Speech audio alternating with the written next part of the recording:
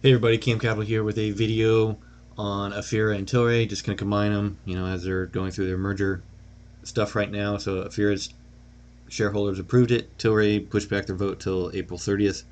So we're going to have to wait for 2 weeks for that decision to go through. But Aphria had its earnings on Monday. So here we're just going to look at daily and weekly charts, using Keltner, EMA, and then standard Ds. But here we'll start with the daily on Aphria. Big gap down over the weekend off of the earnings report Monday morning. Basically went from 16.28 down to low 13.81. Further gap down on Tuesday. Got down to $13 area. See by volume, pretty green. A lot of buyers came in, pushed us back up. Wednesday made this inside bar, and then Thursday pushed back down to this 38.2 fib. Friday buyers came in, pushed us back up. Got to close at 14.14, close to the high. I almost made a video on this Wednesday, but I put out like 5 videos on Wednesday, so I thought that'd be too many. But this kind of candlestick pattern right here, obviously gap down, big green engulfing candle, and then another inside candle down. Kind of a weird combo. I haven't seen it. It's not very common, but still inside bar play was in effect for that Wednesday play, right? So we broke through the low, ended up going lower, and back down to the support area in $13. It's 38.2 fib. It's kind of the spot right now. We ran into it, acted as overhead resistance back in January for almost 2 weeks, and then once we broke through it, that's when the uptrend continued. Now, it's acted as support. Yeah, we got down to the lower 13s, but here looking at the volume too, this is why I think it's very important to have a lot of information available, right? It can slow you down, especially trading on 5-minute time frames, but dailies, weeklies, you have time. But especially here, right? So we're moving down into this demand zone where there is a lot of volume around that $13 area, and then obviously here we have this above 14 to 16. We have that gap of lower volume caused by the move over the weekend, and then really we just wicked that area in the past. So really downside support right now. Say things get kind of ugly for these cannabis companies. We'll see a little bit more with Tilray. I think Tilray has more downside potential, but Aphria, if things get bad, we can push to the low end of this volume down to $12, right? So even again, this channel back in January, the lows of it, down to $12 could be, the bounce area, and that could coincide with this 200 EMA on the daily coming up. I think really for these cannabis stocks, they need some form of catalyst. The merger could provide it. I think that's kind of muted. I think a lot of people are expecting the merger to go through and be approved. A lot of people are just waiting for that legalization federally in the United States. Yes, these are Canadian companies, but they're going to look to enter that picture. So here, go to the weekly chart, kind of see everything a little bit better. What I'm talking about, right? So this shows really well. There's a ton of volume, between the $12, $14 area. We pushed through that first part of it to 13. Obviously here, the increase in volume, a lot of that's from this week. And then you see kind of the doji spinning top candle that we put in this week. That's pretty close. But we did close above the 22 EMA, so that too could also act as support moving forward. That's at 13.79. So we could see buyers holding that level moving forward. If we go now to the standard Dev channels, you see here the 1.5 standard Dev on the weekly basically coincides right with that bounce off the 13 lows, right? That's 13.23, and these do move, right? So it's probably a little higher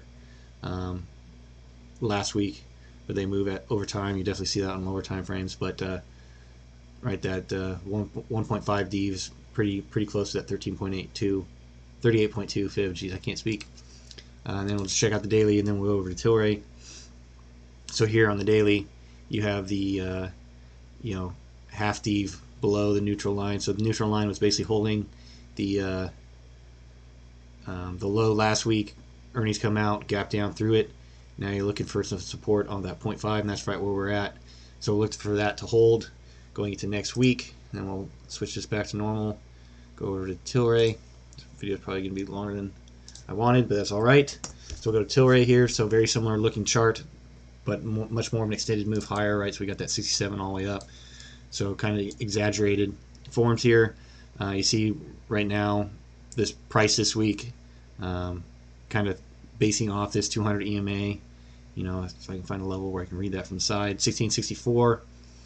So charts almost one-to-one, the exact same as Aphria, right? Gap down off its earnings. Got the engulfing candle, same inside candle, same sell-off, same bounce here, 1626, holding that 200 EMA. But you see here, unlike Aphria, where the support in January was below where we're currently at, we're basically sitting in it right now. So you'll see that here on the volume. A lot of that volume is above, you know, really between the 17.5 to 20 bucks. So, you know, if things get ugly for Tilray, really, I think we could go down and test that $12 for support, right? So here, just in the volume, like that's a huge, very significant drop in volume between 16 bucks down to 12.5. So we could fall pretty quickly if bearish news comes out for Tilray. That's why I think Aphria's got a, you know, better downside support moving forward. And then we go here to the weekly for Tilray, right? So we basically bounced off this 50 EMA, and I think here too you can see better picture of the volume, right? So still big volume gap below. So look to see if this volume here that we're currently sits in is in the 50 EMA level, acts as a draw for buyers to enter, you know, start forming positions, hopefully get a counter trend, go back up. Now look at the standard dev channels here. So kind of in between the half and the one standard dev level right now. We see the one's definitely acted as overhead support. So obviously had that huge wick for the cannabis stocks back in February. You know, another one, but can't close it above. Actually opened right at it, couldn't get above. Wick, couldn't get above. So definitely that's acting as overhead right now, and that's sitting at 26.4, so we're pretty far away from that. But downside here, you know, if we do go through, be back to 9, and that would really be, you know, erase the entire move that occurred from December if we're going to follow support all the way back down to this half dev level. But I think that'd be, you know, farther out, probably into the summer if something like that happened. And then we'll go here to the daily, kind of similar to Aphria as well, right? So sitting on the half D level below, right? Kind of acted as support. You know, it's at 1703, closed at 1720. So obviously with the Tilray, we do have the 23.6 fib above.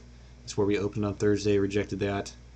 So that's going to be the target level. If we get good news, first area of resistance, maybe move up on the daily back to that 9 EMA and then gap fill. So that's what I'm seeing on Aphria and Tilray's charts.